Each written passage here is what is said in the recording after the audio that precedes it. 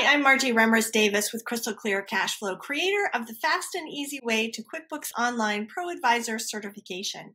Today we're going to be walking through one of the practice exercises from our basic level course, Section 1, Lesson 9, Products and Services. Now there are 4 practice exercises currently in this lesson. 3 of them are what I call critical exercises. That means that you absolutely have to know how to do them in order to be able to pass the test. Like, you have to know them. The one that we're going to be covering today, which is all about importing products and services, is something that's just for your edification. It's just something nice to know. There's very little that you need to know about it for the test. But let's go ahead and walk through it. First of all, we're going to take a look at the scenario. Craig has a spreadsheet of some of the products and services he was tracking before he got started with QBO. How can you import these for him? So the first thing that we need to do is we're going to have to log into the sample company. So I'm going to hop over and take a look at that. I have already logged in. This would be a good time to stop and tell you that if you would like a copy of this exercise, or you would like to learn more about our courses, you'll find information in the links below. You'll also find more information about the sample company if you don't know how to log in and do that kind of stuff. So anyway, so here I am. Once I'm in the sample company, I am just going to click the gear icon and then hit and then select import data. So there's my gear icon, there's import data. Now, these are the list of things that you can import. What we're going to be talking about is the products and services. Not all of them can be imported into the sample company, but all of them can be imported, in a real live account. So for right now, we're going to click products and services. Now, in the scenario, Craig already had a spreadsheet to be able to import, but for the purposes of our exercise, we are just going to download the sample file. So the cool thing is that in QuickBooks Online, Intuit provides sample files for each of the different types of things that you can import, so you know exactly what your spreadsheet should look like, what it should contain when you go to do it for real. So that's in the sample file, and so that is right here. You can see it says download sample file, so we're going to click that. We are going to download that. And then once the file has been downloaded, all we're going to do is click browse. Of course, this is what you would do in real life. Just click browse. And when I select that, there is my sample file right there. I'm going to show you, before I import it, I'm going to show you real quick what that sample file looks like. Hopping over to a spreadsheet. So here we go. So you can see that it has the product and service name, the sales description, all of the good stuff that you would expect to see in the products and services list. And of course it says, don't import this file as is. This is just a sample, but we are going to import it as is, because this is just walking through a practice exercise. It's not real life. So let me head back to my sample company. I'm going to go back to browse, and I will, there's my file. All right, so then I clicked the next thing. Let's see, the next thing is to click the green button, the green next button, which is right there. Okay, so now what you're seeing here, let me just take that off.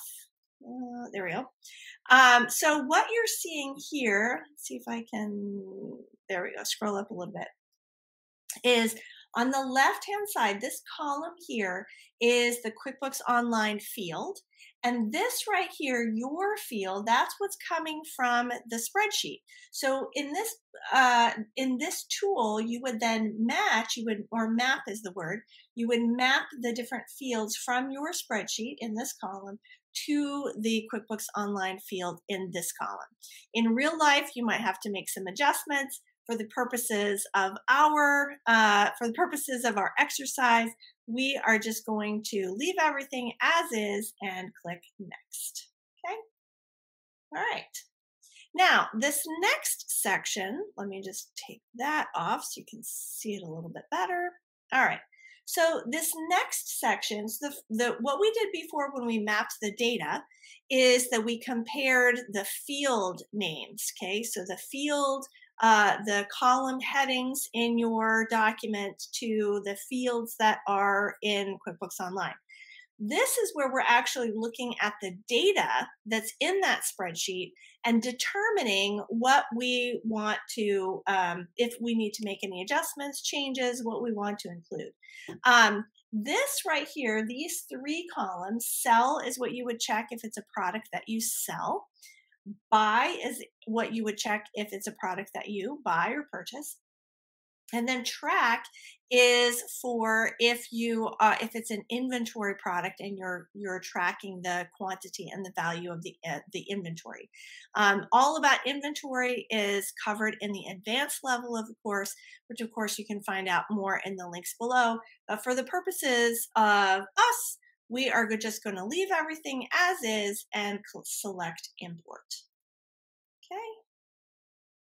Now, when I do that, you'll notice that I'm getting an error message right here. And the error message points out that one of the products has a product name that's already in the products and services list, okay? Now, I could check this right here, say overwrite the values, which means use what's in the spreadsheet and overwrite that in the products and services list. Again, that's part of the advanced course, so we're not going to talk about that. What we're going to do instead is we are just going to change the product name from design to custom design right here. So I'm just going to put the word custom in front of that, and then that way it's importing it as a new product. Okay, so then I click import, and that is it. So now our products and services are in the list.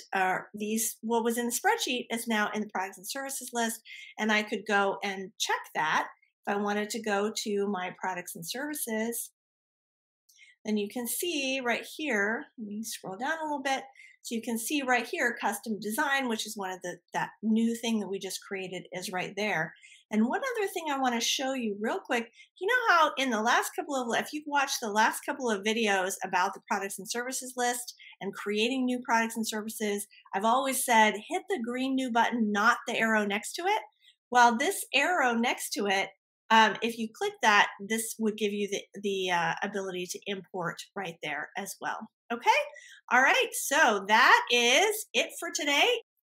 If you found this video helpful, give us a thumbs up.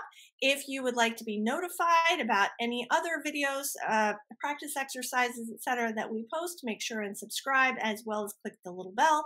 And of course, if you have any questions about this particular lesson or this particular practice exercise or about our courses in general, make sure you leave a comment and I will get right back to you.